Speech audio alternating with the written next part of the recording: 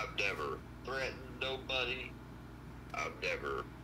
The only thing I've ever threatened somebody with is with the wrath of lawsuits and stuff like that, lawful.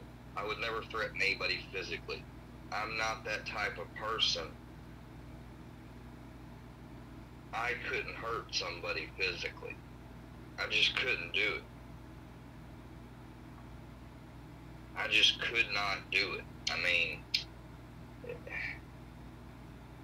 be like me trying to set myself on fire, you know, it's just virtually almost impossible.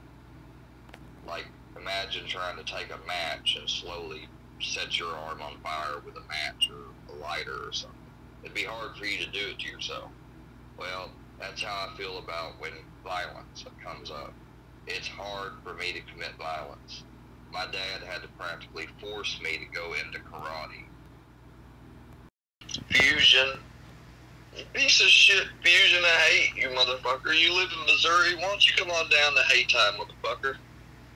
I promise you to God, I'll whoop your fucking ass. Go on down here. We can get away with a peace disturbance by fighting ticket. It won't cost that much.